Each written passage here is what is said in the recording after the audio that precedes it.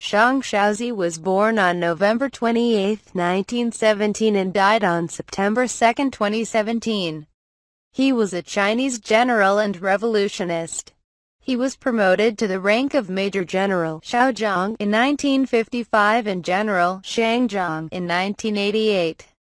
He was a member of the 11th National Congress of the Communist Party of China and the 12th CPC Central Committee. Xiang began to take part in the revolution at the age of 15.